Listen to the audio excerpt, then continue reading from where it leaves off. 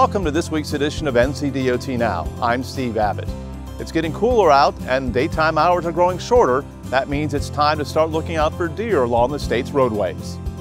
In 2016, North Carolina saw nearly 18,000 animal-related crashes, most of which involved deer. That brings the total over the past 3 years to nearly 54,000 collisions, killing 14 people, injuring over 3,000, and causing $136 million in property damage. For the 14th year in a row, Wake County led the state in the number of animal vehicle crashes with 730, followed by Pitt County with 550 and Guilford County, which had 549 crashes. Counties in the western part of the state have fewer drivers and roads, meaning less animal crashes. Graham County had just 8, while Swain County had 10. To keep you and your family safe this fall, remember to slow down in posted deer crossing areas and heavily wooded areas, especially during the late afternoon or early evening.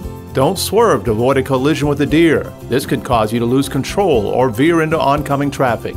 And deer often travel in groups, so assume if one crosses the road in front of you, there may be others following. For more safety tips, visit ncdot.gov. A special ceremony was recently held in Maxton to dedicate a portion of NC 71 after the late Jimmy Goins, who was killed in a car crash in 2015. Goins was an Army veteran and chairman of the Lumbee tribe of North Carolina from 2004 until 2010.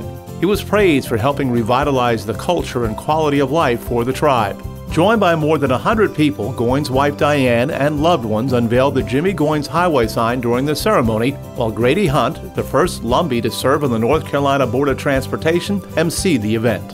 While Teen Driver Safety Week is wrapping up, any time during the year is a good time to remind teenage drivers the best way to stay safe behind the wheel is by always wearing a seatbelt, don't drink and drive, and don't use a cell phone, especially for texting. That's all for this week's edition of NCDOT Now. As always, you can stay connected to us on Facebook and Twitter at NCDOT. You can also follow us on Snapchat and Instagram at NCDOT.com. From all of us at the North Carolina Department of Transportation, safe travels.